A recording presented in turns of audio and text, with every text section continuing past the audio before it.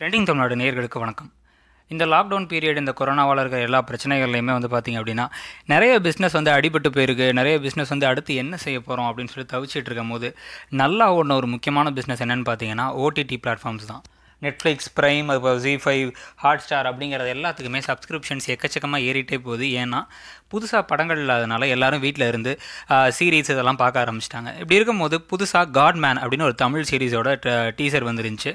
அதில் நம்ம சோனியா அகர்வால், டேனியல் பாலாஜி, அப்புறம் ஜெயபிரகாஷ் இவங்களாம் நடிச்சிருந்தாங்க. பாபு யோகேஸ்வரனுங்கிறது டைரக்ட் பண்ணியிருந்தார். இந்த சீரீஸோட டீசர் பார்த்தோன்னே எல்லோரும் ஷாக் ஆனாங்க. ஏன் அப்படின்னா அது ஒரு ஆசிரமத்தை பற்றி, அந்த மடத்தில் இருக்கிற சம்பவங்களை பற்றி சொல்கிற மாதிரி சொல்லி, பிராமணர்கள்லாம் நான் பார்த்த எல்லா பிராமணர்களும் எனக்கு நல்லவங்க இல்லை அப்படிங்கிற மாதிரி ஒரு வசனம், அதுக்கப்புறம் பிராமணர்கள் மட்டும்தான் வேதம் படிக்கணும்னு எந்த சாஸ்திரத்தை சொல்லுது அப்படிங்கிற வசனம், இது மட்டும் இல்லாமல் நிறைய செக்ஷுவலான சீன்ஸ், அந்த மாதிரி ஆபாசமான காட்சிகள் சிலதும் இருந்துச்சு. இதை பற்றி ஏகப்பட்ட பேர் இல்லை இது ரொம்ப தப்பு, இது எங்களோட மத சென்டிமெண்ட்டை இது பண்ணுது, இது மட்டும் இல்லாமல் ஒரு சமூகத்தை தப்பாக காமிக்குது அப்படின்னு சொல்லி நிறைய சொல்லியிருந்தாங்க.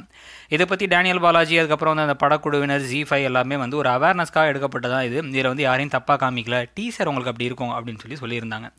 அப்படி இருக்கும்போது புதுசாக என்ன நியூஸ் வந்திருக்கு அப்படின்னா, சுப்பிரமணியன் சுவாமி அவர்களை காஞ்சி மடத்துலேருந்து தொடர்பு கொண்டதாகவும், அவங்க எங்களை எங்களை பற்றி இருக்க மாதிரிங்கிற மாதிரி ஏதோ கருத்தில் அவங்க தெரிவித்ததாகவும், அதுக்கப்புறம் சுப்பிரமணிய சுவாமி உடனடியாக சுபாஷ் சந்திரா அவர் தான் Zee5ஓட ஓனர், அவர்கிட்ட பேசி இந்த சீரீஸே இப்போ ஸ்டாப் பண்ணிட்டாங்க, சீரீஸ் வராது அப்படிங்கிறாங்க.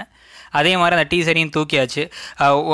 வேணும்னே சில மடத்தையும் அப்புறம் நித்யானந்த மாதிரி ஒரு காட்மேனையும் இவங்களெல்லாம் மையம் வச்சு வேணும்னே பண்ண மாதிரி இருக்குது இந்த சீரீஸ் அப்படின்னு சொல்லியிருக்காங்க. சொல்லிட்டு இந்த மாதிரி சீரீஸ்லாம் இனிமேல் வரக்கூடாது அப்படின்னு சொல்லி நிறைய பேர் வலியுறுத்திட்டு இருக்காங்க. இந்த விஷயத்தை உங்களோட கருத்து என்ன அப்படிங்கிறத கமெண்ட் செக்ஷனில் சொல்லுங்கள்.